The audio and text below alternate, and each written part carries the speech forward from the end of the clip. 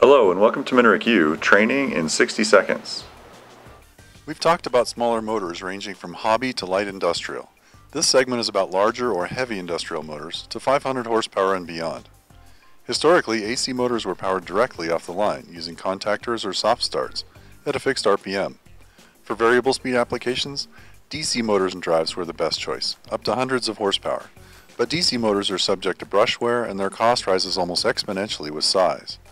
In recent years, the drives industry developed variable frequency drives for AC three-phase motors. They vary frequency and voltage to maintain constant torque at variable speeds.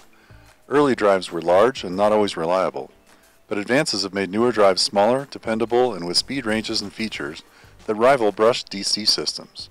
Some models can run closed loop or in torque mode, achieving servo-like performance. So designers now have two choices for motors and drives on large machines. And large horsepower AC drives are now commonplace in mining, ski lifts, pumping, and other high horsepower applications.